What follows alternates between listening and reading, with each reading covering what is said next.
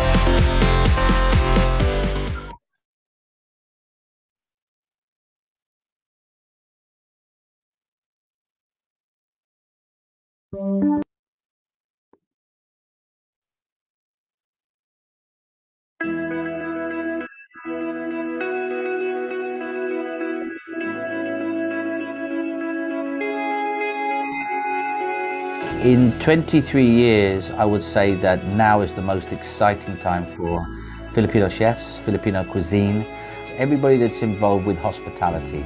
It's interesting to see how technology is playing a big place in the kitchen today, structured recipes, digitization that is helping our students to be anywhere in the world. Interesting to see how research and development, nutrition, wellness is all playing a major part.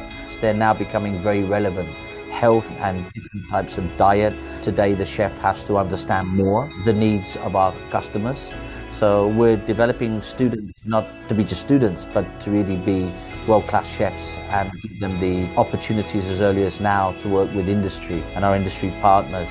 So therefore, when they graduate, they're very much in line with the demands of today's kitchens, which have changed tremendously.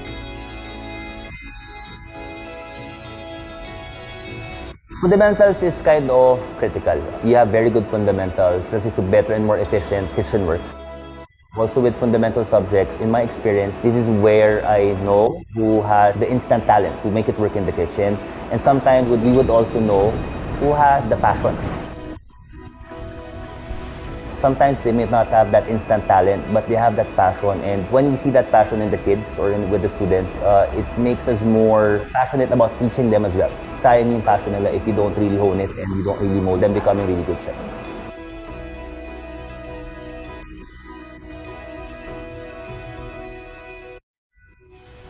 We do not baby them as much as possible. Maybe some would complain or not, but we treat them as if they were in a real job. We don't care if you're a good cook. I think also what's important in CCA is having a good attitude. Actually, in CCA, we're very proud to say that we don't just teach skills, we also teach yung ethics and how to be a professional chef when they work outside. Hindi lang basta skill, we also teach them management, how they could manage their staff, how could they manage their resources and their money, so that they will not just be line cooks, but also they will be managers and also owners of future restaurants. Dito sa CCA, we see that we should be always proud of our Filipino heritage. We always teach them that they should use locally sourced ingredients, instead of using something that is not locally available here. We wanted them to be proud of our Filipino food. We'd like to see more Filipino restaurants popping out, coming from graduates of CCA. I'm an alumni, so in terms of seeing the chefs who are co-alumni as well in the field, it makes me very proud to carry the CCA brand, because I know that my predecessors and even chefs following me, or the students or the alumni following me, have very good background in terms of kitchen work, in terms of theories, and it's like you have this brand. If this brand wouldn't last this long if they were producing students that are not up to par with the kitchen standards today. CCA 24 years in culinary education, and in the 24 years we have at least 900 chefs working. We have 300 chefs documented in Manila alone running their own businesses, and we have many chefs over the years opening all over the world. So some of the students now are executive chefs, head chefs, they own their own companies, restaurants, so it's great to see the journey of the student over the last 20 years, from student to entrepreneur, chef. And what's also been significant is that seeing students from 20 years ago coming back after their journey to want to teach in CCA. So our faculty are our family and have gone out there, proven themselves, and now want to come back and share to the next generation of young students. So it's amazing to see the circle, and it's very humbling for someone like myself who's put time and effort into students 20 years ago, that they want to come back and stand with us to continue that journey of producing the world-class Filipino chef.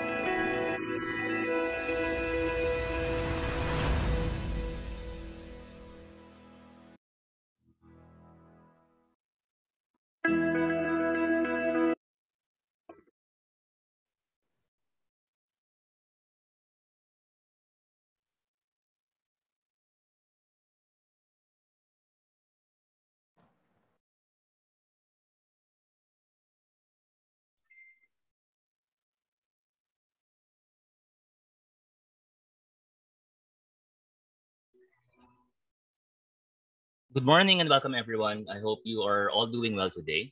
I am Kervin Puntanilla and I am a member of the CCA Manila faculty. Helping me today is Chef Sandra, Pauco. Hi, good Hi, Chef morning, Sandra. everyone. Hi, Chef Kerwin. Good morning, everyone.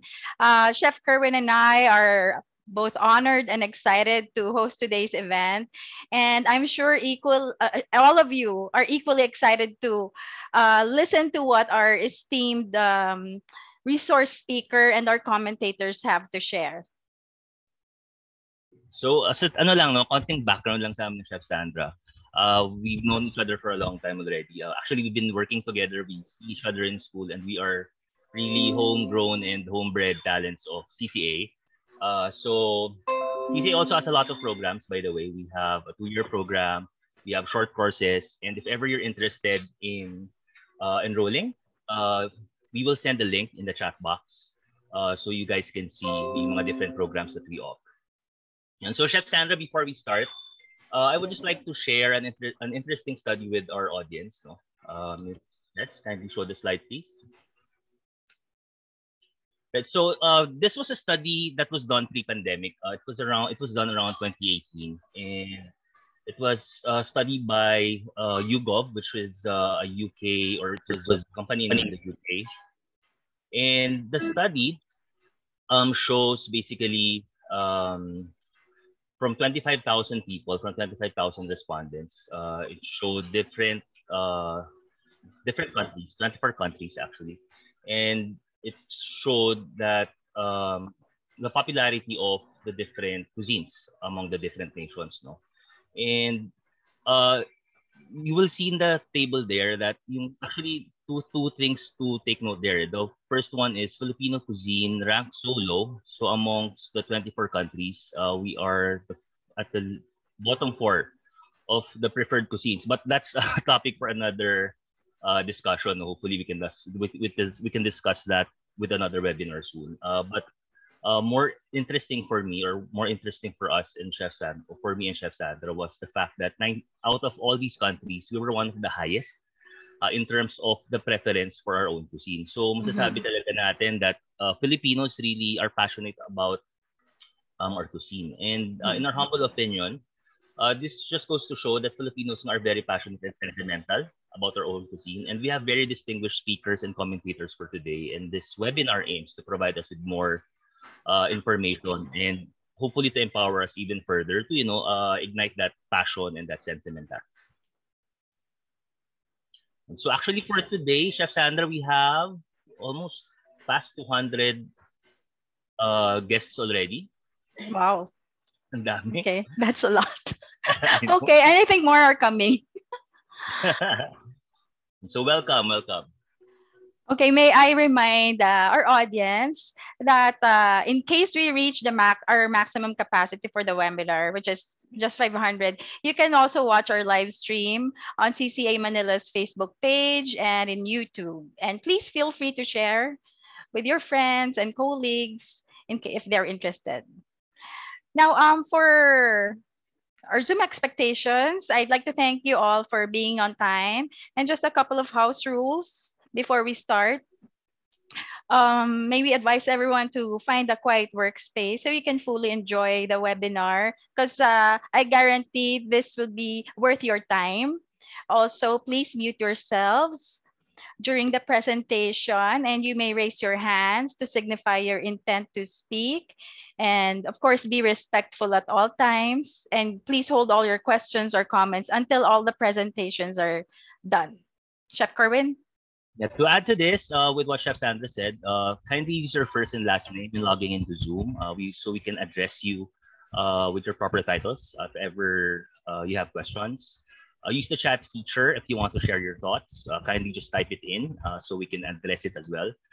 Use reactions to show your understanding. So a good discussion would have very lively guests. So we would really appreciate it if you use reaction buttons, in case you have a very strong reaction to the certain topics that we have for today. Also come prepared. So hopefully, if you have any questions or if you have any thoughts on our topic today, it would be nice if you could share it through our chat box, and then also be seated and be ready to learn.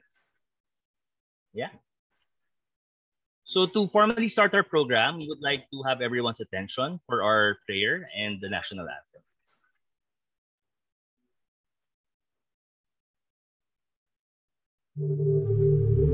Lord, thank you for this day, for the presence of everyone in this call. For once again, we are gathered and given the opportunity to appreciate life and your words. Forgive us for our shortcomings and cleanse our hearts as we learn and live your words and example. Father, bless our endeavors, especially today's meeting. May you guide us in our discussions, and may you enlighten our minds in every decision that we make. Give us your grace that we may effectively do our parts for your greater glory. All this we ask in Jesus' name. Amen.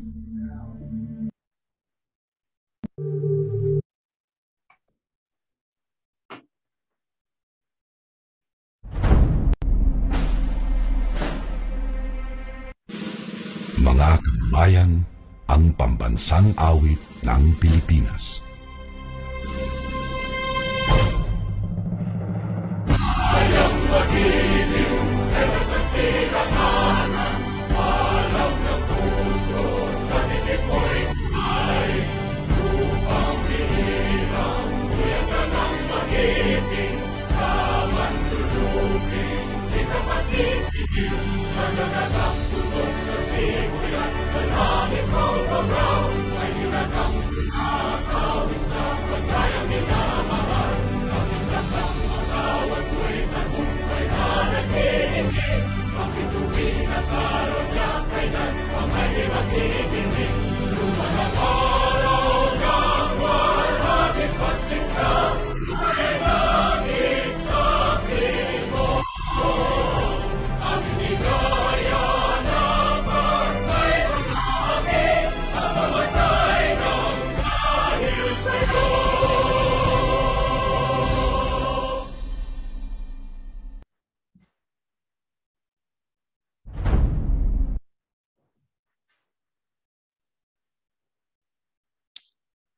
So we're glad to have all of you today. We're so delighted to have people from all over the world in attendance. And just to mention it quickly, we have majority of our attendees today are from the public sector. And then, well, actually, no, non-CCA students. And then we have people from the public sector, followed by private sector employees. And then we also have representing the CCA community, 13.5%. And then we have individual business owners. So welcome everyone. Before we proceed, we have a quick poll question for all of you. Coming in shortly. So poll question number 1. We have 2 actually for today. So the first one is, how are you feeling today? Please select the answer that best describes what you're feeling today. Me, I'm excited. Obviously. I like the fourth one, Chef, yung hungry. Parang ako hungry. Pwede rin. But I'm more excited and anxious actually. Yeah, but actually very exciting event nga to. This is a very exciting topic also. So hopefully we can all learn talaga from the discussion later. I'm very sure. excited also. Yeah. Everyone's excited. Okay. Right, so while we're waiting siguro for the call to end, I would just like to acknowledge the webinar organizers. Thank you for putting this together. CCA Manila's Office of the Chancellor for Education, the CCA Alumni Association, and our CCA Learning Resource Center. Salamat sa inyo for making this possible. So far, Chef Sands, 55%, they're very excited for our webinar today. Yung choice ko, yung pang-apat, mahabol, 12%. Yung hungry. Also, 33% are curious. And I bet after the presentation, mas maraming magugutom. I'm sure. And I'm so sure. hopefully when they eat and cook later after, Filipino food yung lutuin nila, syempre. Nox, syempre. Yeah, of course. Have your own cuisine tayo ngayon. Oo. Right. So maybe we'll give around 10 seconds for everyone to answer before we proceed. Gusto ko yung feeling fabulous. Napaka Sino feeling Hollywood level. So everyone's feeling fabulous. So actually, yeah, 55% talagang excited. Almost half of the attendees today are really excited and curious. Oo. Kasi yung title pa lang, 'di ba? It's very intriguing. And it's gonna, be okay. So, what do we have? Oh.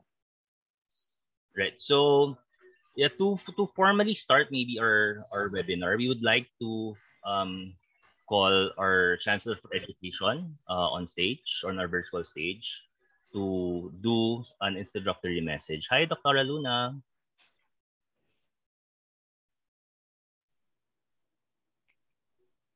Magandang umaga po sa inyong lahat. Magandang hapon at magandang gabi, no? To all our guests coming from the different parts of the world. No? Welcome to the CCA webinar series. So we'd like to acknowledge our distinguished guest speaker today, Ms. Melanie Narciso. Of course, we have with us as well our CEO, Ms. Marinela Chichitinad. We have our distinguished guest commentators in the persons of Chef Tristan Encarnacion, Chef OJ Gomez, Chefs Kim and Jay Prieto. We'd also like to acknowledge the presence of our CCA Advisory Board members. Of course, we have faculty, our staff, students from CCA Manila and from our colleagues and friends. Welcome to our webinar series. This webinar series is a project of the CCA Manila's Learning Resource Center. This project aims to share information and create awareness among our audience on the culinary trends relevant to the times.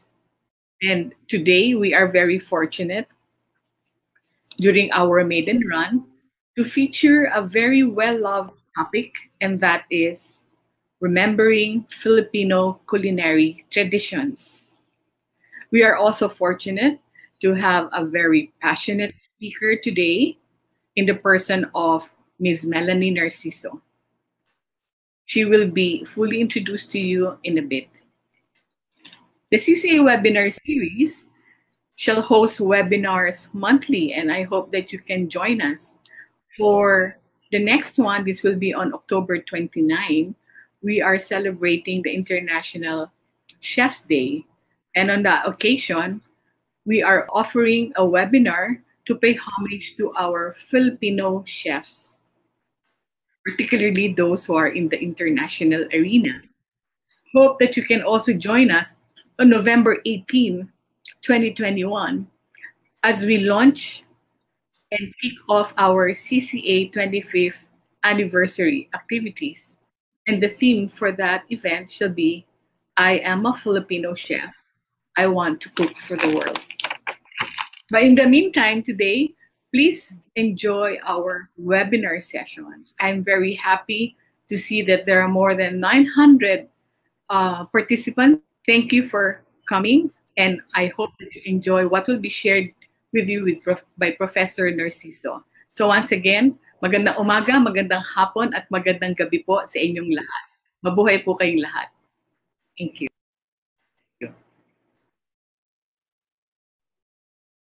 Thank you, Doctora. So before I introduce our resource speaker for the day, may I again remind everyone to allow our speaker and commentators to finish their presentations first before asking questions. Your questions will be entertained in the Q&A portion. Okay, so now our resource speaker for today is a cum laude graduate of Bachelor of Science in Human Nutrition from the University of the Philippines, Los Baños, Laguna, and a master's degree holder in food and nutritional sciences from the University of Wisconsin Stout in the United States. Miss Melanie Narciso ranked first in the 1998 Nutritionist Dietitian's Licensure Examination. Miss Melanie is currently finishing her Doctor of Philosophy, major in anthropology at the University of Georgia, Franklin College of Arts and Sciences in the United States. So she's joining us today all the way from the US. Please join me in welcoming Miss Melanie Narciso, or Miss Melai. Hello. I'm happy to be here. Thank you so much again for the invitation. And it's really very exciting to see all the interest, having about 900 who registered. This speaks to us about the future of our Filipino cuisine.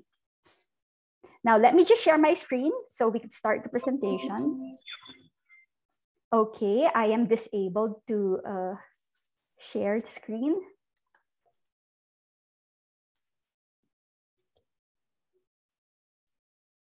Can you see? Yes, Miss Okay. Melai. All right. Let us warm up with this question. Are you sentimental? Okay, I want this as interactive as possible. Please type in the chat box. Keep me company all throughout, please. Okay, are you sentimental? Mauna na akong sasagot. Yes. Okay, how about the others? Siguro yung iba pakipot pa, no? In denial. So, answer these questions. Can you throw stuff yung hindi sasama yung loob mo? You don't have, or do you have a bodega full of all these souvenirs, memorabilia from long time ago, from last week, from your date yesterday? Okay. Do you cry easily when you listen to songs, when you look at albums, and you don't understand why people do not understand you? Ikaw, alala mo lahat, sila hindi, tapos na. So, are you sentimental? Let me check the chat box very quick. Okay, yes, super. They say Filipinos are sentimental, and I guess a lot of listeners right now are Filipinos, and that will actually be useful for something. Okay, and now why are we talking about being sentimental or sentimentalities? Because I believe there is power in this sentimentality, and we can use it for the conservation of our traditions. And this is what I'm going to propose to you in this presentation, Remembering Traditions, the Sentimental Route to Sustainable Diets.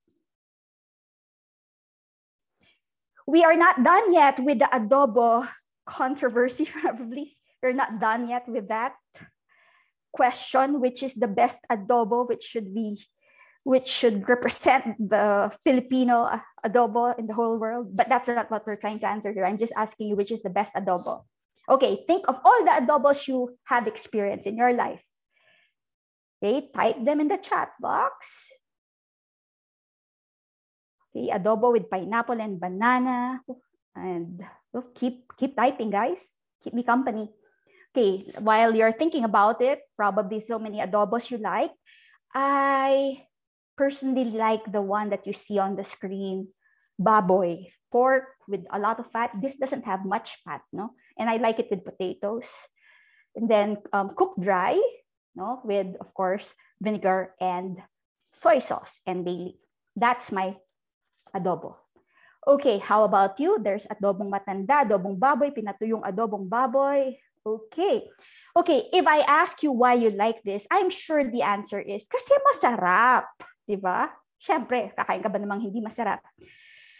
But I want you to go deeper into this adobo choice.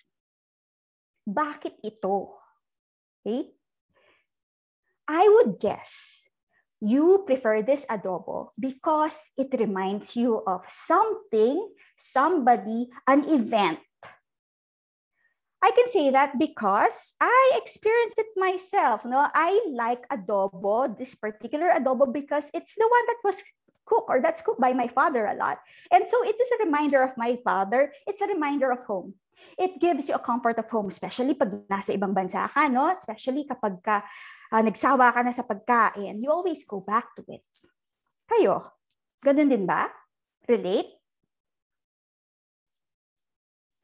So what I'm trying to say here is we are sentimental beings. That's part of our humanity, lalo na nga Pilipino. And also that sentimentality is expressed through food. And so food has sentimental value. Okay? And let me articulate. Now, this is something you feel, but let me just articulate what we mean. There is value. It has value of something. It has value because of personal or emotional associations rather than material worth. So, for example, it may have nutritional value, but it doesn't have sentimental value. Or it may have sentimental value, but maybe it is the worst of, nutritional value. Or pwedeng economic value ay mababa, pero ang lakas naman ng sentimental value. Okay, let me share the food that has the most sentimental value for me. And I want you to think about these foods that carry a lot of sentimental value for you. What you see on the screen, it's aslang baliti. That's what we call the sugarcane in Baliti, San Fernando, Pampanga. And the tapayans or the clay jars that you see there are clay jars of my grandma in her backyard. She made sugarcane vinegar. Okay, and it has been a tradition in the family. Now, I grew up with this. We have a lot of stories to share about this. We have gifted it to so many people. We use it for so many things, including, I won't say that anymore. Okay, but most importantly, it is important because I was born because of this. My mother and father met because of this vinegar. So their marriage has a sour start, so to speak. Okay, so kayo, what food has the most sentimental value? Okay, hindi ko pa nakikita sa chat, but just keep on typing. Okay, so let me give you a few more examples, and it can be food from the ordinary or the special occasions that we have. Think about birthdays, fiesta, Christmas. Dapat lagi may birthday cake, may lechon, may spaghetti, no? Well, kanya-kanyang tradisyon, kanya-kanyang bahay, but hindi kompleto. Your event is not complete. It doesn't feel good kapag wala ang mga to. Is it because of nutrition, the nutrients? Is it because of the economic value? Probably minsan, no? Pero most of it is sentimental value, something else there that you can't explain. How about lugaw? During the pandemic in the Philippines, this has become a very controversial food item. Essential ba to? And for many of you, probably it's essential. Because, this is what I think about it. We have associated it with comfort because probably we have always been served with it during rainy days. It made it more soothing, when you're sick, your grandma, your mother serve it. And so it's love in material, expression. How about rice? Kahit anong dami ng kinain mong rice, carbohydrate, mag-burger ka, nag-spaghetti ka, you ate so much, at the end of the day, you're not satisfied because it is rice that satisfies you. You have been conditioned to like this. It has been what you associated with survival, with a complete meal. So food has sentimental value. And sentimental value is not just there for nothing. We use it, like me. Okay, think about your own stories, your own examples. In my case, okay, and some people here who have spent their holidays outside the country would be able to relate. I spent a couple of Christmases outside the country, and it feels different. It doesn't feel like Christmas. And so, syempre, hindi masaya pag ganon, di ba? And so, one time, when I spent Christmas with my family in Florida, we made ensaymada. Why ensaymada? Because in the Philippines, we always had it, and then we serve it with chocolating batirol. And then, of course, what makes it more special is we bake our own ensaymada, and it was my personal experience to make it with my grandma, which made it more special. And so serving it in Florida made it more like Christmas and made it just like more home, like home. And another illustration here. Okay, see all these beautiful people here in the photo. These are my friends when I was studying for my master's in Wisconsin. We spent a lot of time together. We were eating a lot, and well, but of course we're not together anymore. So to remember them, to make me feel good, I cook the food that we made before, made together. So para maramdaman mo, nandyan sila. Kayo rin siguro, no? Whenever you miss somebody, you cook something that reminds you of that person. Totoo? Maybe, or maybe you have different ways of doing it. Ito yung mga pagkain kinain namin dati. Oh. That's just one spread of many. Okay, so sentimental value of food, it has its use. And it does a lot of things. For example, it makes the food taste better. Now, look at these fruits here. These are from my grandma's backyard. And I would say these are priceless, and because they taste better. I mean, of course, no, probably maghahawig naman talaga sila ng lasa, no, with the fruits from the palengke. However, this is layered with my memories growing up, climbing the trees, and these are trees, most of them planted when I was young, okay, and these were planted by my loved ones, and so mas masarap. Siyempre, makikipagpatayan ako dyan. Okay, so of course, that's an exaggeration, but you know what I mean. Okay, what else does the food sentimental value does? You tend to savor the food more. Remember this aslambaliti example I mentioned earlier? I brought one bottle in the US for me, and every drop is very important. Why? Kasi isang bote lang, no? And I told you it's so important to me. And minsan naiiyak ako actually with the thought na I might not be able to taste it anymore. You know why? Because we're only probably 2 families left planting sugarcane, and our sugarcane is endangered, so baka wala na next time. So the more it makes me sad, especially yun nga, no? It has so much value to me. And okay, what else does the sentimental value of food bring about in our daily lives? We secure the food. Now, going back to the aslambaliti example, the vinegar, I heard some stories, no, yung iba, they lock it inside their bedrooms. Bakit? You know, Filipinos, we have extended families. People come in, eat whatever they see, pati yung mga gusto mong itago sana, no, or namnamin mag-isa. Pero so to avoid that, people keep the food. It's the same story with the Milagrosa grains that you see here. Milagrosa is a popular variety, traditional rice variety from Pampanga and possibly nearby provinces. And unfortunately, it's not there anymore. I mean, at least in the field site I was studying, and it's not planted anymore. It's only in the seed bank. So it's sad. So before, when it was still out in circulation, when they had it, people kept it, guard it with their lives. Now, what else? If you have sentimental value for your food, then you continue making it, eating it, especially when you're in other countries, no? Because it's the thing that will keep you grounded. Like, for example, this calamansi. This calamansi fruit here, this photo was taken by my father. It's the first set of fruits, no, harvest from the calamansi plant that they got from one of the stores in the US. And this was in itself a very exciting event. Kaya, ayan, Kodak moment. Yun. And so they continue having calamansi there kasi iba yung nilaga kapag walang calamansi, no? Iba yung sausawan, iba yung bistig, hindi pwede yung lime, hindi pwede yung lemon. Okay, so if you have sentimental value for food, it makes the food taste better.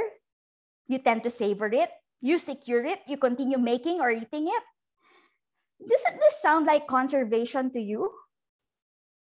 Tinatago mo, you keep it, you preserve it. Oftentimes, we talk about conservation in terms of inventories, documentation, what have you. But, you know, I mean, those are the bigger programs, no? But it seems like there is something that is happening among communities, among people. And, you know, it's something that we could like learn from. It's something that we could utilize. And why is that? Why do we have to put so much importance? Now, why do we have to utilize this concept? Because we are losing our traditional food. It's either we are losing our biological resources or our cultural resources, or both. Okay, biological resources, including plants, animals, fungi, microorganisms. Cultural resources, like local knowledge and skills, tools, beliefs, values. If you lose one, you may lose the other. That's the problem there. Okay, that's why we lose both. Okay. Now, let me give you some examples. What are we losing? Kilala pa ba ninyo ang mga to? Meron ba kayong naaalala? These are examples of our traditional rice varieties. And we are losing a lot of them since the introduction of modern rice. Some may be familiar, like pirurutong, no? Because this was what was used for making puto bumbong before. That is why it's colored violet, no? But of course, the puto bumbong now is violet just because of food color. Now, we are losing a lot of this because ang bagal nilang lumaki sa field, no? Naiinip ang mga farmers, no? It doesn't give like a very promising feeling. And if they do not plant those, pwedeng mawala din yung ibang mga pagkain. Duman, for example.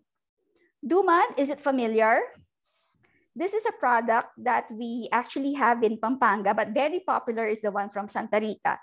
The closest food item that I would say is like duman is pinipig, but it's not exactly that. Duman is more tedious to prepare.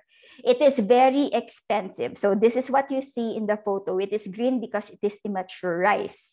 Okay, now the rice that is used for making this, particularly for Santa Rita folks, it is red lakatan or lakatan maluto. That too, a traditional variety, is slow maturing, and it has quite tedious management practices too in the field. And so mga farmers hindi rin na masyadong tinatanim, konti na lang. Pareho, konti na lang ang nagtatanim nun at konti na lang ang gumagawa ng duman. Okay. The other problem why there are not much people making duman other than matrabaho siya, no? Nagpupuyatan ng mga tao dahil ginagawa yan eh.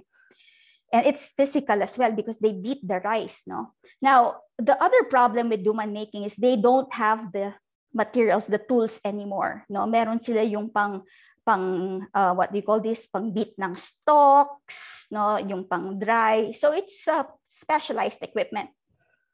Now, the problem with vanishing food, what complicates it is we have some fakery going on. Naakala natin yun yung pagkain na, like for example, duman. For example, this picture here on the right. Okay, this is sold in one of the flea markets in Pampanga, and they say it's duman. They sell it for 100 or 150 pesos, this small amount, no? Kasi syempre ginagaya nila yung duman, mahal ang duman. Okay, does it look the same? Hindi masyado, no? And the color is very bright or intensified, and then the taste, it tasted so much like vanilla. Not really the taste of duman. But the problem is it passes as duman. So we are with the illusion that we are not losing it kasi pumapasa siya sa tao eh, binibili siya. It's a problem. Now, those are just a few examples of vanishing food.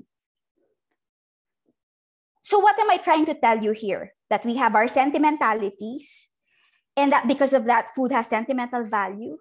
And because food has sentimental value, we tend to conserve. I mean, if we have sentimental value for food, we tend to conserve it. And if we do that, we are already contributing, no, in part or completely to sustainable diets. Now, just a little introduction. Sustainable diets are diets good for you, good for people, good for the planet, such that because they're good for both, we can have more of this food for the next generations. Hindi sila mauubusan. And hindi sila mauubusan ng good food, hindi lang yung laman tiyan. Now, this framework that I'm showing right now is from the FAO, who made a call for sustainable diets. And you would note there are so many petals here that contribute to sustainable diets.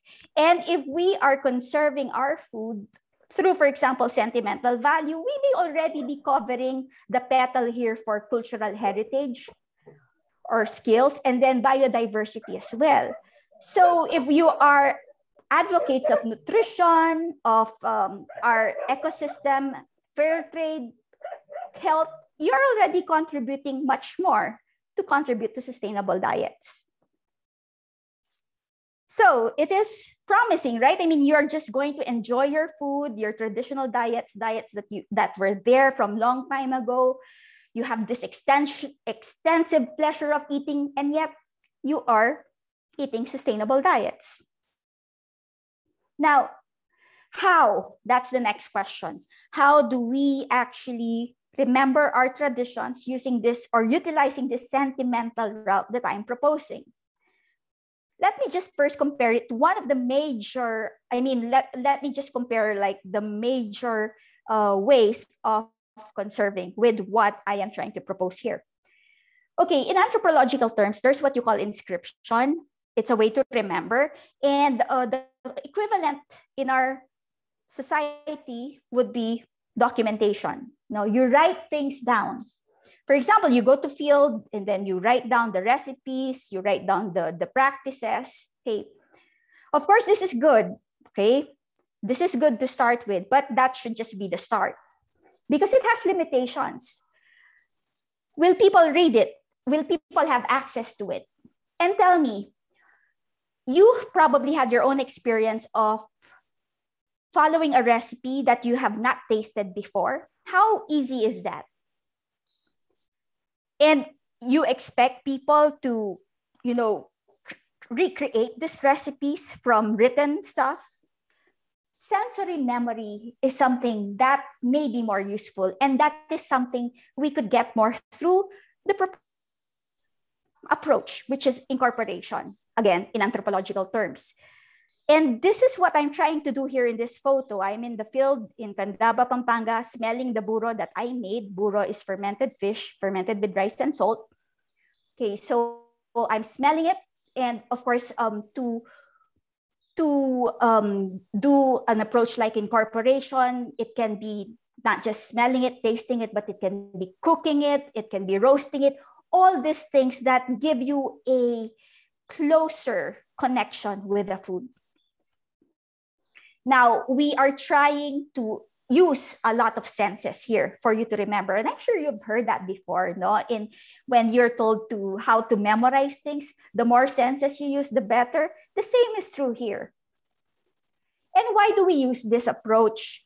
Because sentimental value is developed through time when we become intimate with the food. So through time, we ingest, consume the food, consume the smell, the taste, the textures. We became intimate, we get connected such that the food becomes us, and we people, our memory actually lodges into the food. Siguro madaling maintindihan na yung memory natin puno-puno ng pagkain, no? Kasi lagi naman, di ba? Lagi tayong gutom, lagi tayong nag-iisip ng pagkain. That's not hard to think of. Pero food carrying memories. Example na tayo. Okay. There was this story that my friend shared with me. He's an anthropologist as well. And then he said one time in a party, He was eating with all these grade school or middle school children because he was teaching them. He was eating. Suddenly, one bite made him cry. Oh, not cry, by the way. As in hagulgol, no? Why? Because the taste of the food reminded him of a very good friend who passed away and who made that food before. So I'm trying to point out here that food carries memories. That's why it's very potent. We can use it. Now, how do we create the sentimental value? Okay, we reconnect. Okay, we have to have intimate relationships with food. If you don't love food, you have to love it. Not love it to eat a lot, but love it to savor it, love it to reflect more about it. Okay, so love it enough so that you would do, for example, these things. Okay, we have to provide opportunities maybe for us or for others, our family members, friends, for them to interact with biological or cultural resources, local knowledge experts. Kasi kahit na nandyan yung mga biological resources natin, well, that's good. No? We could innovate, we could experiment with it. But if you're talking about traditions, well, maybe, I guess it's the local knowledge experts' knowledge that you can really count on. So in this example, the pictures, we are trying to educate our younger relatives, no? Because what I was actually making chocolating baturol in Pampanga, but they didn't like it, no? And nasama ng loob ko kasi favorite ko to, no? I grew up with this tradition. And they were just happy drinking the sugary chocolate drinks that are not chocolate at all. So I wanted to educate them. So we made this chocolate, pero hindi umubra, ayaw nila. I cook it for them because our chocolating batirol is made by grinding the cacao and then using the paste to mix with milk and to froth it. Of course, we have to cook it. Ayaw nila. So we made them experience the whole process from the roasting of the cacao to the shelling of the beans to the winnowing. And you know what? They started liking it. Of course, after repeated connections. And I didn't stop there. I actually wanted them to also have an appreciation for the cacao itself. So to do that, I gave a taste education, parang sensory evaluation of chocolate, different kinds of chocolate, comparing it with the cacao nib. So that they would know like how sugary, how far the chocolates they're eating from the cacao. And hopefully in the future, they would have more appreciation for the cacao. So it's repeated connection. And it did work. But of course, these things won't work if we don't have material continuity. So that's something we have to facilitate. No? Are the plants still planted? Do we have the seeds? Okay, do we have the tools? And of course, we have to support the local experts and the training of apprentices. No, we have to be very supportive. Okay. Now, first, this is an invitation to do likewise. No, don't take my word for it. Try it and see if it works. It's just that it takes so much investment of time and resources. That's why I'm telling you, it takes so much love, sentimental value for food. Okay, so if your relationship with food is laman tiyan lang, no, think about it. No, maybe that's the reason also why you're getting heavier, no, kasi laman tiyan lang siya, no. Maybe you need more extensive pleasure of eating so that you savor it more, so that maybe you won't get so hungry and you won't eat so much. Okay, well, that's a different topic. Okay, now some of you are doing this already though. Okay, and maybe you're looking for another challenge. So I am actually bringing one right now. May baon ako. Okay, what is that challenge? We are racing against time. We are losing a lot of our traditions. And a lot of it also is because we are losing a lot of our culture betters. And so this is a challenge for a lot of us. And I know a lot of people listening here are chefs, culinary experts of different kinds, restaurateurs, serious foodies. So I would suggest that we start reconstructing our own culinary arts, ethno-culinary arts and gastronomy, our own.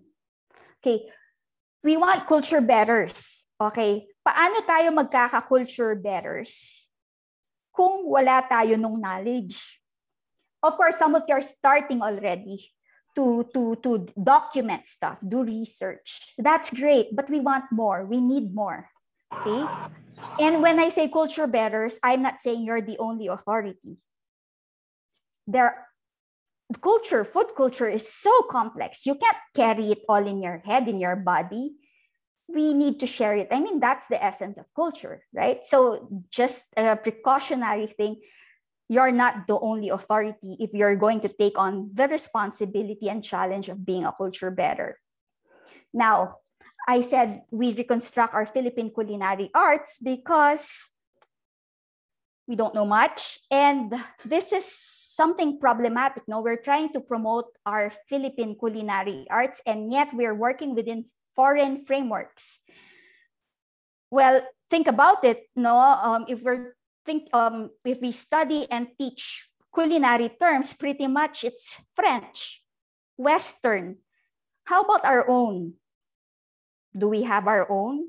Do you teach them? So it's time to build up our culinary arts. Now, the thing is, it's not just one culinary arts because we are many cultures, many households. So just a precautionary thing, of course, we're not making authorities here. We're just making culture bearers here, not authorities. Now, how do we do this? If we want to teach, first of all, we have to know something. We have to be apprentices. Now, apprentices, because we are doing this the sentimental route. Okay. For example, if you're doing research, don't just go to the field one time, document it.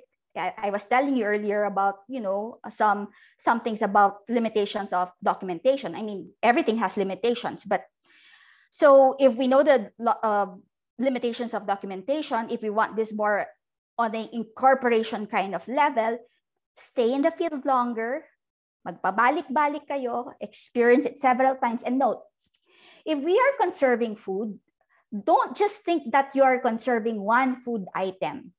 You are conserving the whole system that holds it together, because this food rests on a web of relationships. Merong food na yan kasi because of another person, another place, another thing, a food, a plant, okay? I hope you're getting my point. Okay, and then we have other models to use, no? Especially if you're starting up in teaching, in trying to teach ethno-culinary arts. Say, for example, in our department, we do a colporteur in residence type of activity where we invite to the university, not academicians, not professors, but local experts, those who have embodied knowledge of, for example, bee keeping, honey making, soul food cooking, things that are embodied, things not in the head. Okay, and then there's this thing I've seen somewhere, probably in the US and probably in a hawker center. They actually invite lolas, grandmas to be in restaurants cooking the food of their cooking traditional food so that they could also make the other people experience it. So there are different ways to do it, the sentimental route. That is using our memories and using our bodies, to develop that sentimental value. Okay, and of course, once we have all these experiences, the embodied, the sensory memory, then we can share this also through embodied experiences in restaurants, culinary schools, sales education, so many different options. Now, if you're serious in doing this, well, I hope you are, there are some concepts that I would wish that you also would consider studying, like terms like tradition, which is traditional, because of course you won't really know what to conserve if you don't have a baseline, but it's traditional. What is authentic? Is there really an authentic recipe? And it follows, is there a dish that represents the whole country, a whole culture? Ladies and gentlemen, this is a sentimental route. a route that conserves our traditions by more of an organic way because it capitalizes on the memories that are embedded in our food, or the creation of memories to allow the attachment to our food or food system. It is an invitation for you to explore it, not to take my word for it, experience it. I will leave you with this quotation, which encapsulates what we talked about. It is a quotation from Baba Dioum, a Senegalese forester. He says, in the end, we will conserve only what we love. We will love only what we understand, and we will understand what we are taught.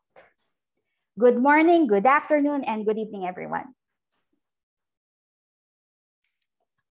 Thank you, Miss Melanie, for that very inspiring and stimulating talk. Ang galing talaga. And for sharing your time and experiences with us. You know, I really appreciate your insights about the power of the sentimental value of food, and you know how to create sentimental value. And I'm actually thinking of doing something like that with my children. I'll start with the cacao beans, because one of our commentators today sent us a batch of cacao beans from Laguna, and I haven't been able to put them to use. But now I think I'm gonna do that soon. So, and I'm pretty sure everyone here felt the same, na naantig ako. And I've never been more excited in rediscovering and exploring our food culture, and even pursuing learning more about our cuisine. So thanks again for a truly memorable experience. Sana, Chef Sandra, yung cacao nibs mo makaabot ng Marikina. Sige, Chef, I'll send you some. Kasi ang dami talaga ang dami. And some of the BOD members, well, si Enrico is in Canada, so hindi ko naman mapapadala. So I have a lot here at home. Yan, yay! So excited na ako. Anyway, now let me introduce to you our guest commentators for today. We have 4. So first, we have Chef OJ Gomez. He's a member of the CCAA Board of Directors. He's an organic farmer and an entrepreneur. And then we also have Chef Tristan Encarnacion. I'm pretty sure you all know who he is. He's currently the executive chef of Waterfront Airport Hotel and Casino in Cebu. And of course, we have Chefs Kim and Jay Prieto coming all the way from Australia. So we're really glad you can make it here today. They are the owners of Lolo and Lola, and they are based in Canberra, Australia. Of course, there's also Chef Kerwin, who will be, speaking with them, sharing their insights as well.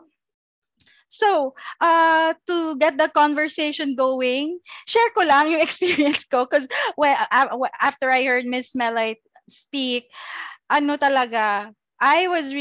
really got emotional. Alam mo yung parang nabuksan yung mata ko. And all these hindi nga talaga, all these emotions started flowing in, because growing up I was never really concerned about Filipino cuisine. Hindi ko siya pinapansin. And the only time I got to appreciate was when I went abroad. Yun lang. And I would remember, the only recollection I have growing up was our cook. Every Saturday she would make a big batch of adobo sa puti. Para that would be my meal for the entire week. Yun lang. But the thing is, I never complained. Ewan ko, Chef. So yun, favorite ko adobo, but I would never, pero I don't like my adobo. I would always prefer someone else's adobo. Medyo weird, pero ganun ako. Ikaw, Chef, what's your favorite Filipino food? It's been asked a million times, pero tatanungin ko na rin. Actually, with Filipino food, actually very connected to what Melay said. Most of the answers that we really get, it really stems from memory, from sentimental value. And my favorite food is the one that we usually have at New Year. Because in Zamboanga we have a dish that's called cocido, and what my lola did was early morning pa lang at 5 a.m. she would put in one palayok. She would put mais, she would put beef, chicken, and pork, and she would simmer this from 5 a.m. until 12 a.m. Pag magka-fireworks na ano. And you know that food had a very messy flavor, so to speak, but it's not really the taste per se, but it's the memories that we would get to share that one pot during New Year. And I guess essentially that is what makes it really memorable. Aside from the good food, it's also the memories it brings. Actually, just to share also, no, a common question that I would get asked is what makes a great chef? And yun nga, is it how fast you cook? Is it how good your palate is? I mean, is it how delicious your food is? I would agree, no. Like all of these are essential skills in making a good chef. But for me, a great chef is able to tell really a story with their food. I mean, we all have food that is very sentimental to us. We all have certain dishes and food that makes us happy and comforted. Not just because of the taste per se, like what I said earlier, but the memories it carries with it. And I would always tell our students at CCA that our cooking and food is really the vessel for these sentimental memories. It is our moral responsibility, actually, as Filipino culinarians, to be able to share these memories and sentimentalities with other people, for them to have a connection with these Filipino dishes and ingredients as well. Because if we don't use our cooking to provide these memories to other people, masa-stop yung mga these good dishes, they will fade away in memory. So Right. really to share it with other people. And in short, we should be able to create happy memories and sentiments for other people through our food. And us at CCA, Chef Sandra knows this as well, Chef Tristan, all our guest speakers and commentators, we don't just hone chefs that can cook for the world, but we try to produce Filipino chefs that can cook for the world. So yun yung aking mini takeaway for today. Thank you, Chef Kerwin. Ang galing ha. Filipino chefs who can cook for the world. Speaking of, may we call on Chefs Jay and Kim for your takeaway? Because, they've been cooking Filipino food since, I don't know, for how many years now with Lolo and Lola. And I'm medyo nahihiya ako when I found out about them because dito nga sa Manila, nakakahiyan. I hardly make Filipino food at home, only on special occasions. But now, maybe, baka maiba na to. So, Chef Kim and Chef Jay. Hi, Chef Sandra! Magandang araw po sa inyong lahat! Hello! So, Chefs Kim and Jay, if I may ask, what made you decide to open a Filipino restaurant there? Malaki ba yung community ng Filipinos sa Canberra? Surprisingly, napakalaki po ng number of Filipinos living here in Canberra. Nakaka-overwhelm sa dami ng Filipino. Okay, so chefs, what is there a particular cuisine that you specialize in, or do you prepare cuisines from different regions?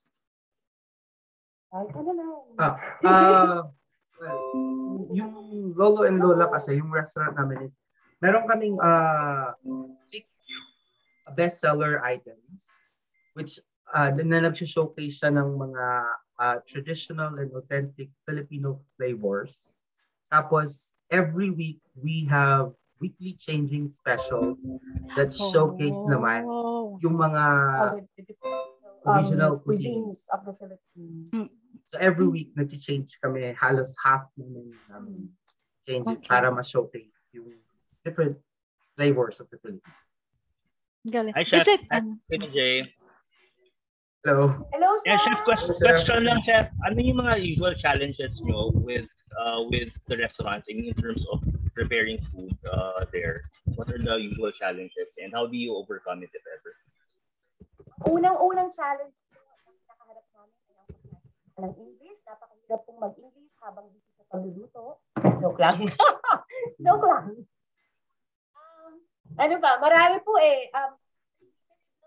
Resources natin sa Australia. As you may know, hindi naman po available lahat ng kailangan ninyong traditional ingredients for a certain dish. For example, yung papaitan po, mahirap humanap ng abdo. Oo nga. I'm just imagine. Sa mga abattoirs, lahat ng abdo, tapon po agad.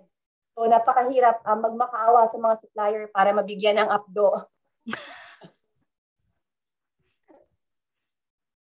Tapos luckily naman, like yung recent project ng Philippine Embassy, talagang tinatry nila na magdala ng mga ingredients from the Philippines dito sa Australia. So, ngayon din, medyo, before nung nag-umpisa kami, medyo challenging siya. Pero ngayon, like with the recent project of Department of Trade and Industry and the Philippine Embassy, na nadadala na nila ng paunti-unti yung mga local Filipino ingredients, tapos nagiging available na siya sa mga major supermarkets dito sa Australia. So, yun, isang malaking tulong. So, bawas na sa challenge ngayon kasi slowly nagkakaroon na ng availability yung mga Filipino products.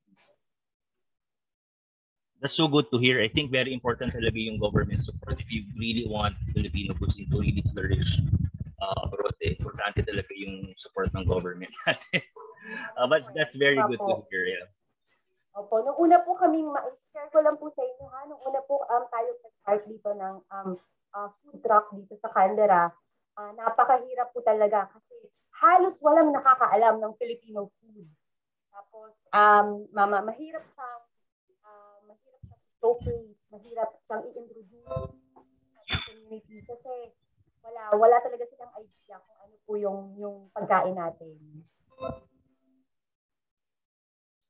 Tapos, very fortunate din kami na, yun nga, sabi kanina ni Kim na surprisingly, marami ang Filipino community dito sa Australia, lalo na dito sa Canberra. Tapos, very fortunate kami na ang daming support na nakuha namin sa Filipino community para ma-introduce yung Filipino food sa non-Filipinos. Opo, tama yun. Kasi yung kapwa mo Pilipino ay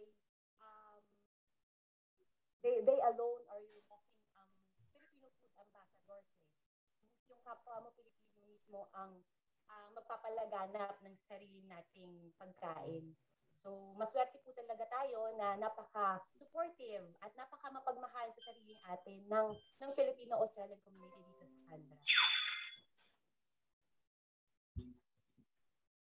Sobrang nakakatuwa naman yung advocacy niyo dyan, Chef Kim and Jay. We're very happy to have, chefs such as yourselves that really advocate yung Filipino cuisine, especially in other countries, because I know it's really hard to do. It's a very risky thing to do as well, especially overseas. And talagang saludo kami sa inyo. Saludo kami. Kung mahirap bukas ng restaurant, ng Filipino restaurant here in the Philippines, I'm sure it's twice as hard to open a Filipino restaurant in another country. So yun. Saludo talaga kami sa inyo. We're very Salamat happy. po, Chef. Salamat! Congratulations! Congratulations! Salamat, Sandra. Papaiyak. Naiyak din ako. Okay, maybe we can call on Chef Tristan. Ayan, for his takeaway. Chef, may question ako sa'yo. What's that one Filipino dish na ayaw mong niluluto but you would rather order from someone else or have someone else cook for you? Well, ayan, hirap naman ang tanong. Sabi na nga ba eh. Takeaway mo lang about the sentimental value of food.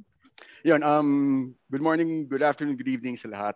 Of course, Chef Sandra, Chef Kerwin, ayan, mga fellow instructors ko yan. Ano yung ayaw? Well, basically, pag na-try mo, marami. I mean, ang hirap na tanong, ha? Ni-reserve talaga ni Chef Sandra sa yan. Talagang sa akin talaga tinapat. Hindi, it's ano kasi, ako tagal ko na sinasabi, I don't know if naalala ni Chef Kerwin to, when we were teaching Filipino cuisine, akala kasi ng iba, it's one of the easiest. Since, well, diba? But basically, and honestly, it's really hard to teach Filipino cuisine kasi ang hirap kalabanin yung kinalakihan ng estudyante. How Right. can you beat like the adobo of your lola, adobo, diba? Correct. That's one of the, for me, that's actually the hardest. And my takeaway on the dun nga kay Melanie, Miss Melanie na while watching, yun nga, I naging emotional ako kasi I think everyone knows naman, 'di ba, may family kasi is talagang revolves around food. And one of the reason then of why ako nag-culinary is because alam ko na it will bring us all closer together. Siyempre, pag yung food mo nasa table na, as a Filipino traditional culture, kailangan sabay-sabay kayong kakain. And that time, I think sabi ko, siguro this is one of the best way on how to bring back, the closeness sa family. So isa yun sa traditions and yun nga, yung value. Kaya nga while watching Miss Mele and listening to her, talagang babalik sa yung memories, matouch ka. The memories, yung kinalakihan mo. And alam naman natin na, di ba, if bumalik ka or nakain mo ulit, it brings back good memories basically. Even may mga bad memories kasi naalala ko noon pag kahit sa over the food ako pinapagalitan din. So, ang daming yung basically on how I grew up andon. That's why me here in Waterfront, we share we give most of our food here has story. Na bakit ito yung kinreate mo? Bakit, kunwari, there's a special guest, bakit ito yung tinatry mo? Well, because I want to share. Ito yung special sa akin eh. Mm-hmm. Kaya nga pag nakikita ko, nalalaman ko na, kunwari, this very special, or any other guest, we consider everyone here as VIP. Na itry nila, nasarapan, well, talagang ma-appreciate. Iba yung feeling na makukuha mo. So yun, answering your question, Chef, ang hirap pa rin. Hindi ko pa rin siya nasagot. Sa chat na lang. Sa chat na lang. Thank you, Chef Tristan. You know, we can go on and on about this, but limited yung oras natin. But thank you for your for sharing your story. Naks, naiyak ako. Anyway, I'd like to call on I'd like to call on our next commentator, Chef OJ Gomez, who's coming in live from Naks Planeta.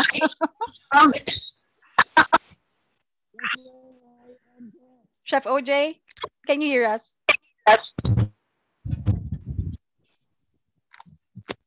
Hello. Hi, Chef OJ. Nice to see you again.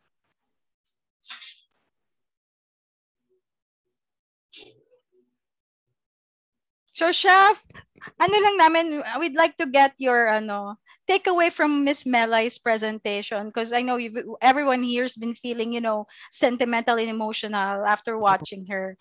Ikaw po, what's your takeaway? The Inay Cacao Farm sa somewhere in Quezon. So, in fact, we're trying to relieve the cacao industry already kasi talaga nakikita namin na malaking potential niya for the farmers. Hindi lang po sa farmers, pati po sa ating culinarian. Ngayon na ang dami natin, nananalong, award winners ang ating cacao. So, I feel that masyadong nagiging emotional rin ako lalo na pag nakakakita ako ng ang daming cacao. So it reminds me of my childhood rin kasi we used to make hot chocolate pero with tablilla and fresh cow's milk. So iba talaga yung it brings you back talaga na sabi mo and it pushed me naman to pursue yung aking isang passion which is Filipino regional cooking or yung mga cuisine. So I went around the Philippines during my surfing day. Then nag-i-immerse ako sa mga sa mga pamilya, sa palengke, napunta ako to see what their produce. Tapos I always ask somebody to cook something for me. Kasi nga sila lang naman yung makakabigay ng nung tamang lasa, tamang luto, and iba-iba rin ang dami nating cooking, mga tawag dito, cooking ways or methods na Filipino lang talaga. So I'm really inclined in kinilaw, and the like the tuna three ways, totokil, sugbat, tinola, and kilaw. And then other dishes pa talagang even the chocolate maron talagang atin lang po yan. Wala naman sa ibang lugar niyan. Yan yung mga naalala ko. And with Melanie's talk talaga, grabe. It's reminding me to, pursue whatever it is I started before. So kaya ito, nandito ako ngayon, immersing with farmers, with cacao farmers, coconut farmers, banana farmers, and see paano natin sila matutulungan in terms of marketing, in terms of producing more award-winning cacao beans, yung mga ganun po. So, yun lang ako masishare. Yeah. Actually, Chef OJ, thank you also because actually nagbukas sa amin sa CCAs ng third eye namin with the agriculture side was really Dr. Luna, and it really showed us the importance of, kami usually ang chef sa kusina, but the agriculture side of it is also very important because you are the ones who really advocate the use of traditional ingredients and yung mga talagang ingredients na sariling atin, and without the efforts of you guys in that agriculture side, wala rin tayong magagamit as chefs ng mga local ingredients. And if you don't have these local produce, local ingredients, mag-iiba rin yung lasa ng Filipino cuisine. So really we would like to thank you also for your advocacy on the agriculture side of things. Alam mo, tanim ko, chef, I don't indigenous vegetables sa aking garden. I don't plant any of the other vegetables na gagaling kung saan. Kasi I believe na talagang ito yung sagot sa food security. Tama. Pagyamanin natin kung ano meron tayo. Ayun lang kailangan food sustainability. Yeah, so right now, tayo, very on the verge tayo if we're gonna do something or nothing. Kung wala tayong gagawin, wala lalong mangyayari. Kaya we need to push this. Yun lang po, Chef.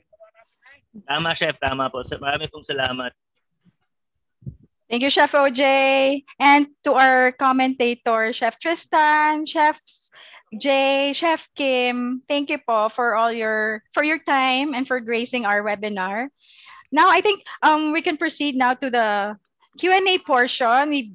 We received a lot of questions in the chat box and sa Facebook then. If you wish to send a question, to ask a question, you may do so. You can send your questions in the chat box or through Facebook. If you're viewing us on Facebook, please state your name, your institution, the name of the guest speaker to whom the question is addressed, and your question. So I'd like to start off with a question from Miss Allison. This is directed to Miss Melanie. The question is, do you agree that transformation and adaptation also play important roles in the continuity of a dish? If so, how do you marry the idea of sentimentality with transformation and adaptation? Ms. Melanie? Thank you, Chef Sandra. And if I am not mistaken, that must be Miss Allison Ihe. Allison, is that you? Anyway, okay. So to answer that question, I would like to start with a clarification of what tradition is, or even at a broader sense, culture. Okay, when we say traditions, these have been things or practices, food that has been with us for quite some time. Different authors would define it differently. Yung iba, 50 years. I'm still looking for others, but I haven't been very successful. But one thing is key, it has been there for a while. Now, that means it can be old, it can be new. Okay. one thing that we have to be careful with when we talk about traditions is not to act like purists and pretend that no change is happening around us. We have to adapt to the environment. Okay, that is how our culture grew. That is how our traditions came about. Yung chocolate, for example, it is our tradition now, but before it was not, because we didn't have chocolate to start with. Okay, so this is then to say that it is okay for things to change. It is okay to improvise, but I am drawing from also a comment given or remark given by Dr. Luna that of course we have to strengthen whatever is ours. I'm inspired as well by this concept from heritage conservation principles, wherein it is nice to have layers of, for example, whenever they're trying to restore a building, for example, they have layers of certain periods in time, no, when they restore it. So hindi nila papalitan yung lumang-luma. Instead, all the different layers of time are there. Okay, and I guess we can draw inspiration from that. No, probably it's really a hard balancing act. Okay, but to have those layers would be good and would be a good start. And I hope I answered your question, Allison. And I am expecting really very difficult questions, and this is one of them. But I would like to invite all of us here to think about them, no, and also probably write down your comments. So maybe you have other things, thoughts, suggestions. Hi, Miss Melai, Chef Kerwin po. Yeah, I also have a question from Miss Allison. Her question is something like the dichotomy between tradition and modernity. How do you balance the two? I was thinking I already answered that. Well, okay, let me just expound then. Okay, modernity. Whenever we're talking about modernity, we're talking about technologies most of the time. We're talking about new food ideas. And so as I was saying a while ago, tradition is not static. Okay, and so we can incorporate these different technologies, definitely. Now, let me give you an example, probably that would be very useful. Okay, because the French cuisine is very popular, of course, and so it has also been a subject of many studies. And it has, of course, a lot of criticisms, particularly on how it has actually built its culinary culture or culinary arts. So it has a very long history, no? Depending on where you want to start, 1600s, 1700s, they started codifying the French cuisine. So I'm sure those people taking culinary arts here are familiar with Carême, Escoffier. Okay, so they have been codifying things, sinusulat nila, and these were like the Bible of the chefs. And I guess a lot of this have been carried on until like the newer generations. And the criticism here is naging medyo static because of that. So parang that's also another limitation of documentation. No? Nagiging static, frozen, museumified, okay? Because you want to keep culture alive. And so we do not act like purists here. So we welcome modern changes of modernity, but we have, this is my suggestion, we keep the layers in there of different time periods, different traditions. Especially me as a nutritionist, I feel like these different sets of traditions are a reservoir, okay, for a resilient kind of living. Kasi darating ang sakuna, darating ang bagyo, etc. COVID, pandemic, you always go back to this. It's your toolkit. If kulang yung toolkit mo, this will give you lesser strategies to be resilient.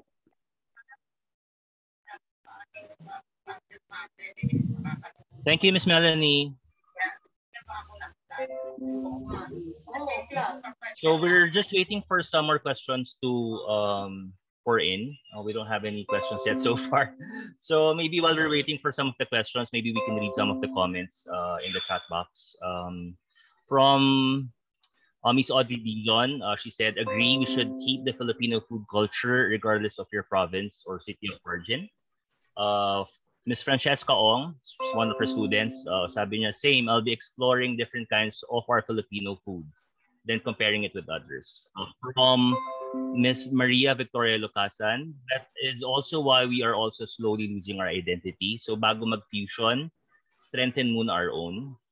From our very own Ms. Doctora Veritas Luna, she says, patronize Filipino food so that the chefs and cooks will continue cooking these. I love Filipino food. So, Miss Melai, I think the talk that you did earlier, it worked really well. I think marami na-inspire to really, That's great. Thank you. honor yung Filipino food traditions natin and yung food sentimentality. Yan. Baka the audience has any more questions for the panel, for our speaker. So, Chef, baka may question ka kay Miss Melai.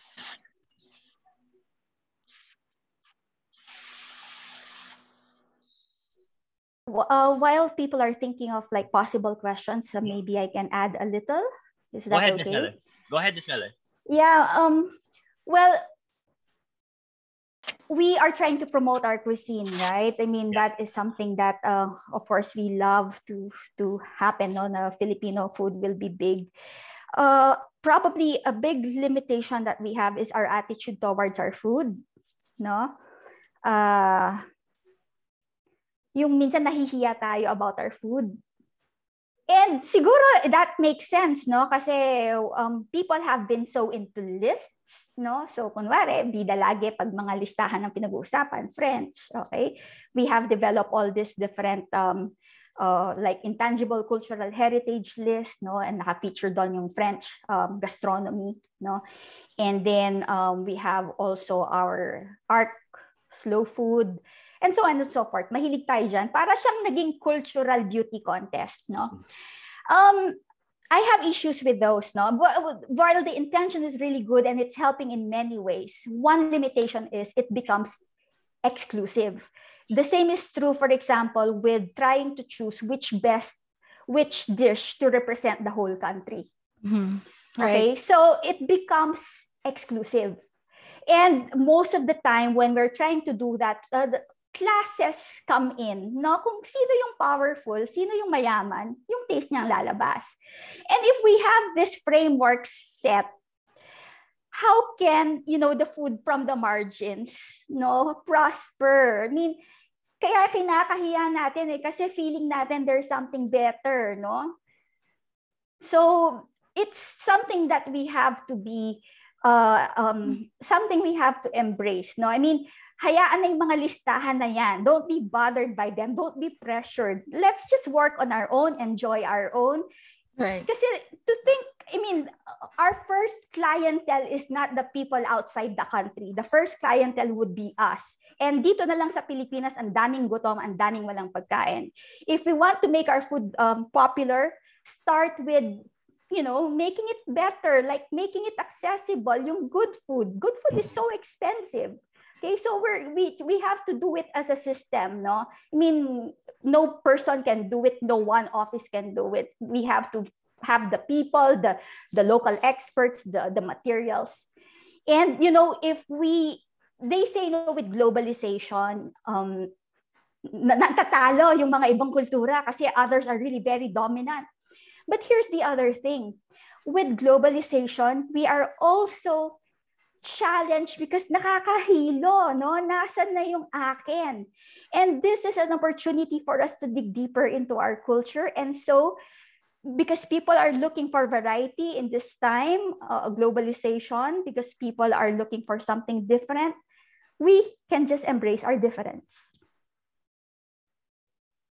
I guess I'll stop there. Ang dami ko na sinabi. Actually, Ms. Melai, may isang question din here that I'm very interested on your take on this. And actually, it's in line with the times. Ms. Annabelle and Ms. Rona are interested on what is your stand on the DTI's initiative to standardize adobo. What is your opinion on this? Do you think it will help our globalization or our tradition? Okay, I think somehow I've answered that question, no? So I guess it is clear that I am not for the standardization.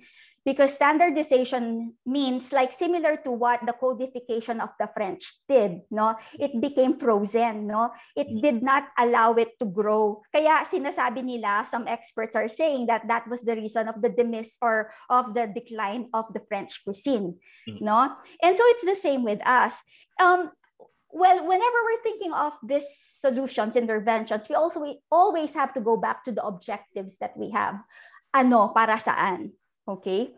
If it is to promote tourism, well, I guess it could really help bring in the money because, of course, we're dealing with people who are not so educated with culture. No? Ang marami, unfortunately, sa turista natin, puro lang, unfortunately, we don't get so immersed in the culture. We just like the touristy stuff, no?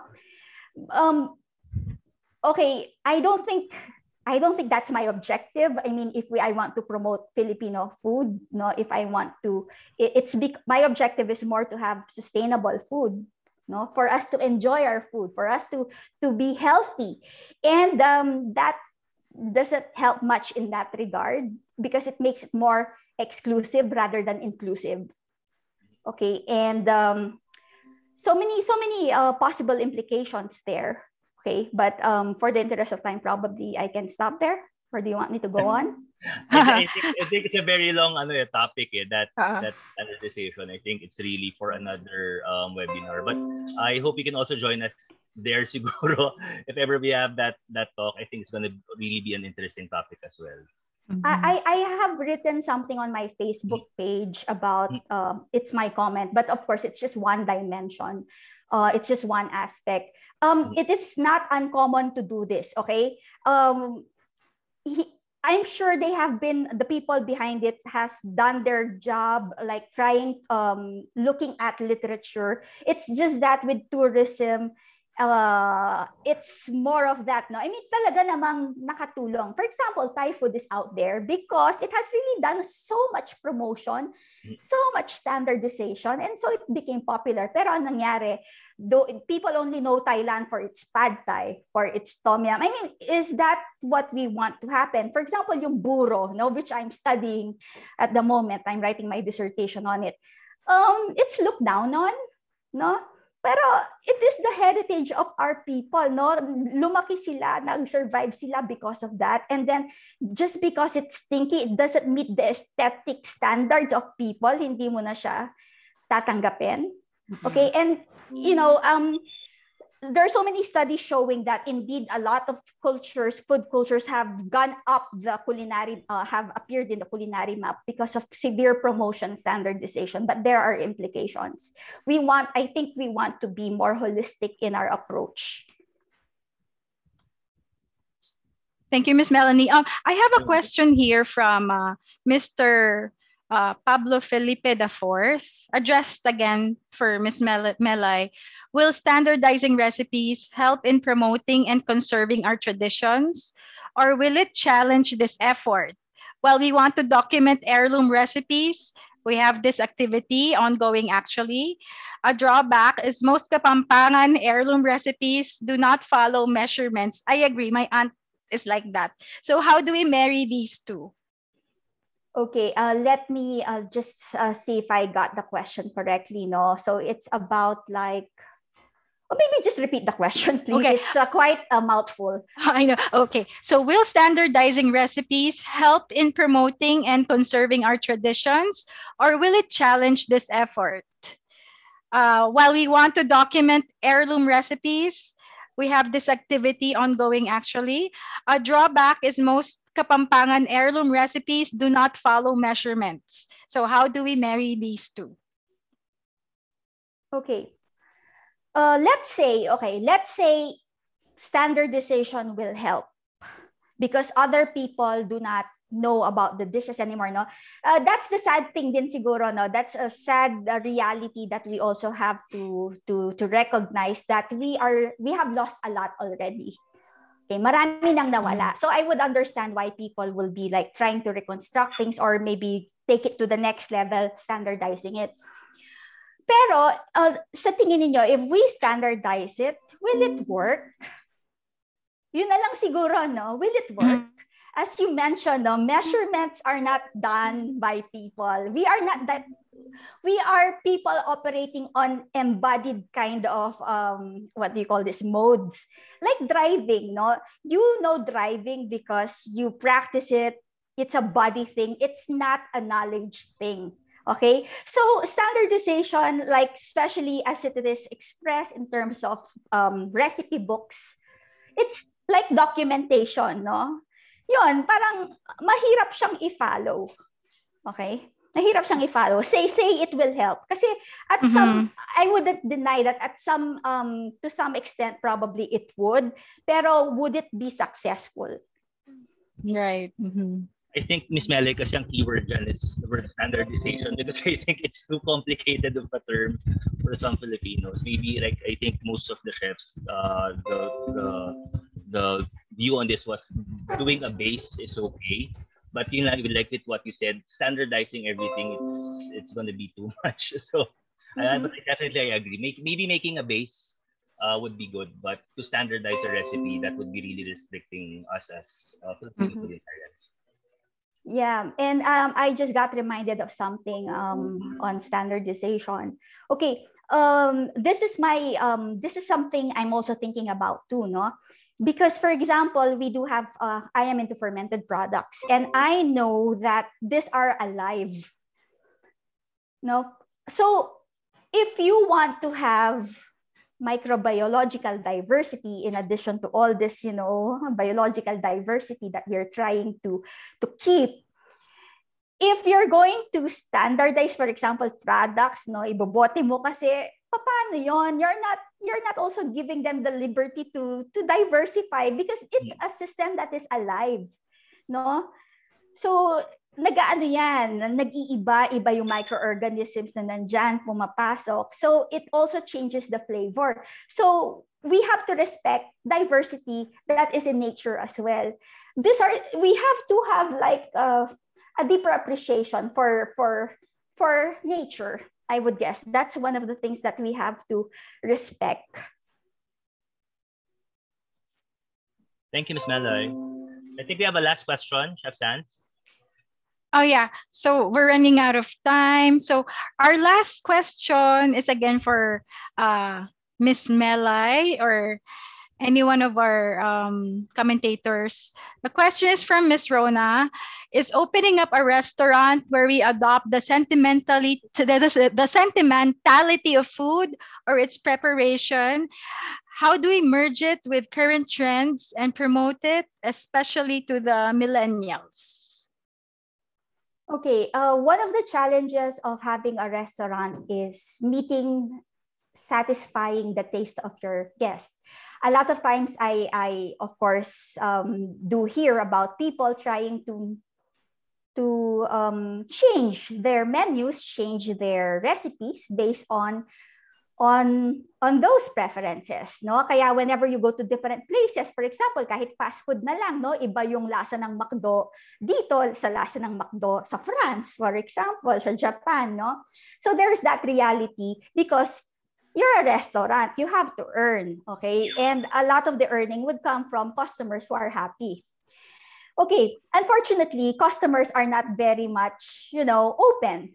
That's a problem, and that's something we have to work on as well.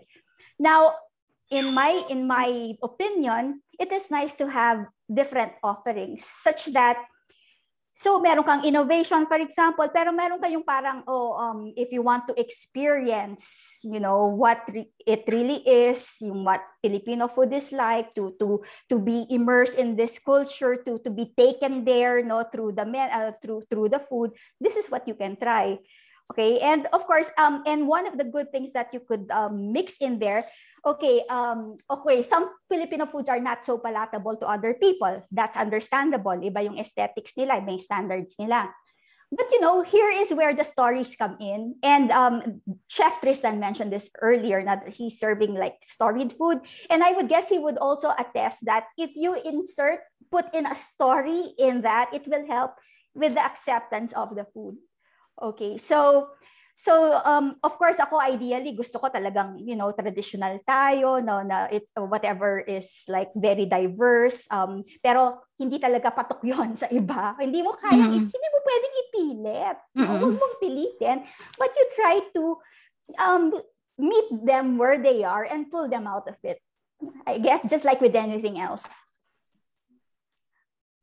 Thank you, Miss Melanie. Yes, you did. Thank you very much. We really are learning a lot from you. I hope this talk could go on and on. Oh, Miss Melanie. Diba? Sobrang interesting. Yeah, galing. Very interesting and relevant. I should say marami pa kaming gustong itanong, even personal questions na natin ko naisip, but we don't have enough time. We don't have enough time. So hopefully we can have another extension of this talk maybe sometime in the future. But yeah, it's very parang yung dami nabuksan ng third eye ngayong araw na to. Regarding Filipino cuisine. Yeah. Okay, so I guess it's time to proceed to the awarding of certificate of appreciation. May I call on Dr. Luna to award the certificate to our resource speaker and commentators?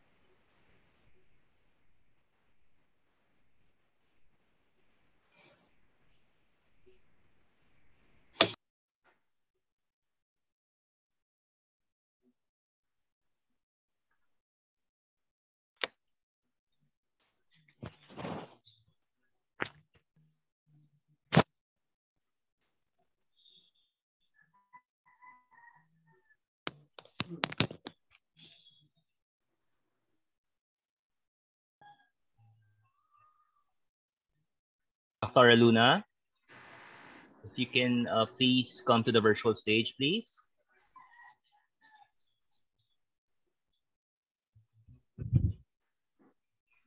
I think Dr. Luna is having some technical difficulties. We can do it, Chef Sandra. Sige po. Okay. Because Dr. Luna cannot come, I'd like to award the certificate of appreciation to Ms. Melanie Narciso for her valuable contribution as a resource speaker during the first webinar series on Filipino culinary traditions entitled Remembering Traditions, the Sentimental Route to Sustainable Diets, held on September 30, 2021 via Zoom digital platform. Thank you, Ms. Melanie. Thank you, Ms. Melanie.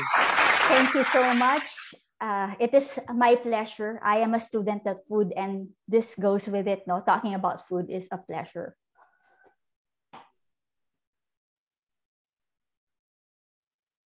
My apologies, Melai. My internet is so unstable. So thank you very much for your talk. This morning, it's very stimulating. Marami po kami natutunan, particularly yung culinary arts framework and doing the Filipino culinary arts term. So maraming salamat sa gracing this event. And then of course, we would like to award also the certificate of appreciation to our chef commentators. Of course, we have Chef Tristan Encarnacion, Chef Kim and Jay Prieto, and likewise Chef OJ Gomez. So I would like to read the certificate, so for his or her valuable contribution as a guest commentator during the first webinar series on Filipino culinary traditions entitled Remembering Traditions and Sentimental Route to Sustainable Diets, held on September 30, 2021 via Zoom digital platform. Signed by Chef Sandra Faye T. Pauco, President of the CCA Alumni Association, and yours truly, Chancellor for Education, CCA Manila. Maraming salamat po to our chef commentators. Thank you. Thank you, Chef Tristan. Thank you, everyone. Ms. Melai, thank you. Thank you, Dan. Thank you po. Thank you very much. Okay. To our audience, just a quick reminder, you may get your certificate of participation by confirming your attendance and accomplishing the evaluation form, the link of which can be found in the chat box. And you have until October 1, 12 noon to submit the form. And you may expect your e-certification of participation in 7 working days. So don't forget to fill out the form, everyone. Chef Kerwin? Yeah, so for our closing remarks, we would like to invite our beloved CEO of the Center for Culinary Arts Manila, Ms. Marinella G. Trinidad. Hello, ma'am. Good morning. Hi, Chef Kerwin. Hello. So good morning to the CCA Manila community. I would like to thank Miss Melanie Narciso for bringing new life to our cuisine and for highlighting the importance of conserving its tradition. I couldn't agree more that the memory is so closely related to food. In fact, my comfort food is the adobo. My favorite as adobo is the recipe of my lola that's cooked by my mom. It's very garlicky. It's somewhat dry. It's made of chicken, pork, and beef, and it's slow cooked, less soy but more vinegar. But more than the ingredients of this dish, what really is for me is the memory that goes with it, because I would remember my lola cooking a big pot of this adobo and then packing them in the selecta cans for us to take home every Sunday. So it is with this webinar that made me nostalgic and reminded me that as a culinary school, we have such a big role to play in conserving what we love, which is our own cuisine. I would also like to thank Dr. Luna for organizing this, our Chancellor for Education. Such a big role to play in conserving what we love, which is our own cuisine.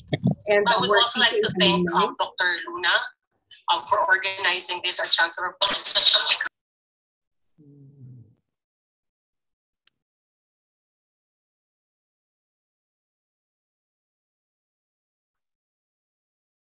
You're on mute.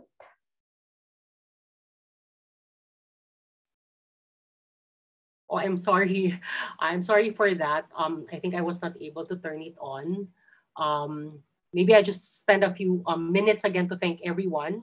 So, good morning to the CCA community. I would like to thank Ms. Melanie Narciso for bringing new life to our cuisine and for highlighting the importance of conserving its tradition. I couldn't agree more that the memory that is so closely related to food. In fact, my favorite comfort food is adobo. And for me, the best adobo is the one that's the recipe of my lola that's cooked by my mom. So it's very garlicky, it's somewhat dry, it's made of chicken, pork, and beef, and it has less soy but more vinegar. So the memory that I would relate to that is seeing her every Sunday cook a big pot, and then she would pack them in select cans for us to take home. And I really treasure my Lola's handwritten recipes. In fact, I have them with me, and I hope to give it to my daughters when eventually they also get married. And with this webinar, it made me very nostalgic and reminded me that as a culinary school, we have a big role to play in conserving our love for our own cuisine. I would like to thank Dr. Tawi Luna, Jessica Cristobal, the CCA Manila team for organizing this first webinar. I would also like to thank our beloved CCA alumni, Chef Kerwin, Chef Sandra, Chef Tristan, Chef Jay and Kim Prieto, Chef OJ, for taking part in today's webinar. I hope you were inspired as much as I was. And thank you so much for being with us this morning, and I hope to see you in our future events. Thank you. Thank you. Thank you, Ma'am Baji. Thank you. Thank you, Ma'am Baji. It's always a pleasure to hear you speak.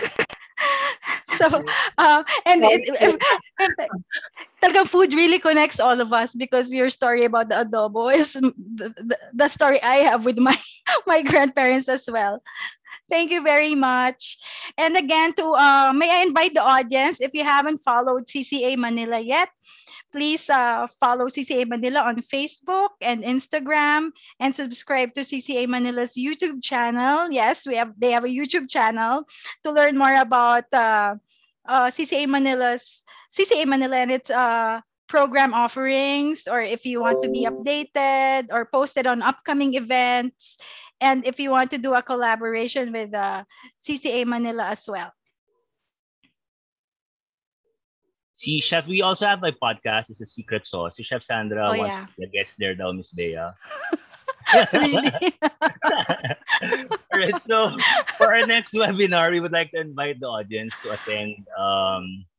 It's going to be International Chefs Day. This will be on October 29. So it's something that's going to be really interesting as well. It's going to be on a Friday at 3 p.m. Hopefully, everyone can join. So the registration link is in the chat box. Hope to see you there. Once again, on behalf of CCA Manila, we would like to thank everyone for taking time to attend our very first webinar on Filipino culinary traditions. And we hope that through this virtual event, we've learned the importance of documenting Filipino culinary traditions in promoting diet, diversification, nutrition, and health. Again, I'm Chef Sandra Pauco. And I'm Chef Kerwin Fontanilla. Hello daw, Chef Vesper. Till Hi, next Chef. time, stay safe and have a great day ahead. Have a great day ahead. Thank you, everyone. Thanks, everyone. God bless. See you. Chef Trisha, hello. CCA faculty. Chef Miguel. Chef Anne. Chef Maan. We miss you guys. Bye.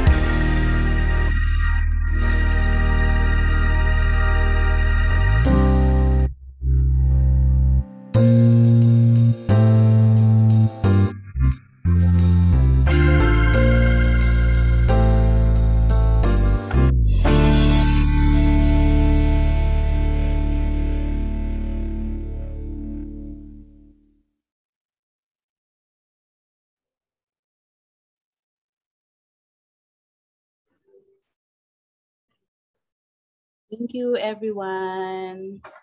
Chef Kerwin. Hello.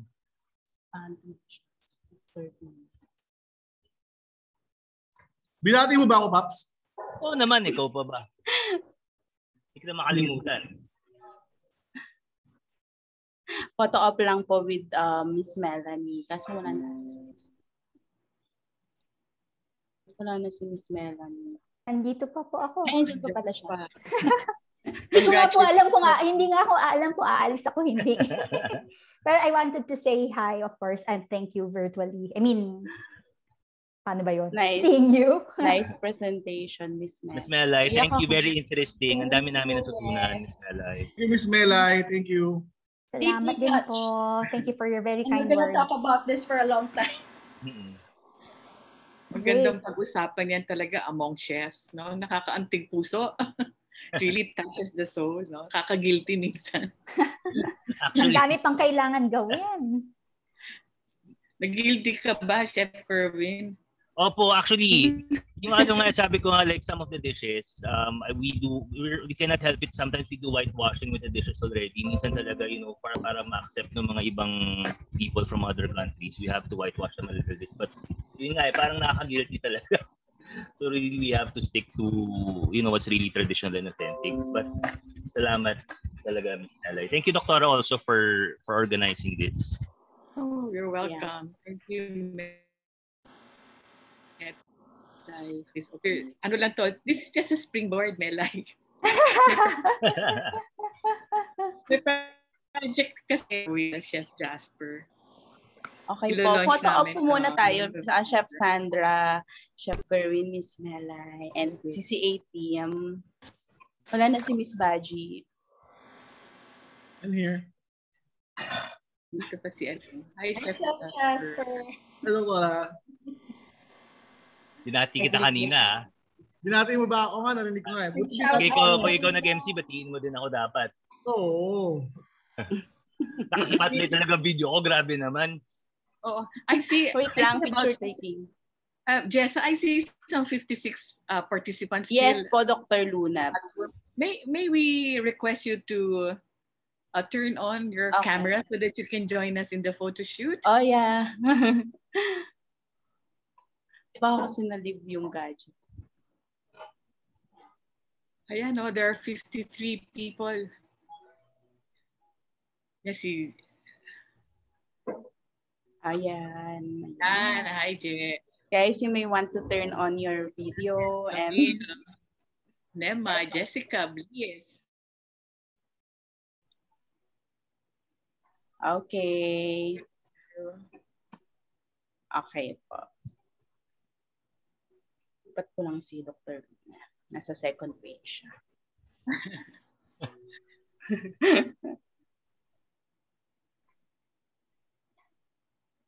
Okay, picture po tayo. 1, 2, smile. Okay, isa pa po. 1, 2, smile. Okay, thank you so much. Thank you. Participants, thank you, everyone. May bago ka ng bubuksan career, okay. Chef Sandra and Chef Kerr. Seeing. Sidekick na po. Galing. Congratulations. Kaya love ko si Chef Sandra, buti hindi ako iniwan eh. Nag-isip na nga kami, sabi namin, ano kayong pwedeng baka magpakagat kami sa lamok na may malaria. Nakabahan kasi kami. Wait lang. Hindi naman obvious na kinakabahan kayo. Buti na lang kung magaling si Chef Sandra. Yung talk na to should also impinge on the other industries because you've already spoken with nutritionist dietitians, no? So how to bring sentimentalities and Filipino cuisine to diets. In special diets, no, we should stop prescribing mga quinoa, kung anong mga foreign foods. No? Correct. Really Filipino food that is the best, no, for us. So we should impinge also on the tourism industry, no? Nakikinig kanina si Belle Ochoa. Wala na si Belle dito eh. And likewise, some faculty members from other universities who are really promoting food. It's really timely, no?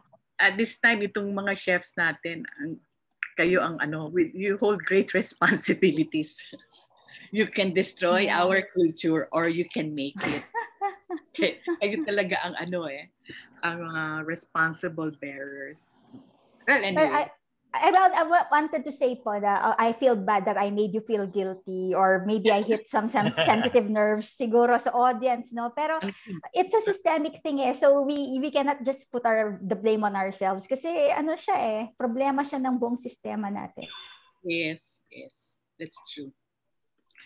So congratulations everybody. Congratulations. Thank you, Miss Melay.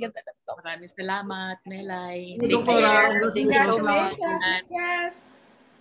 Congrats. Bye po.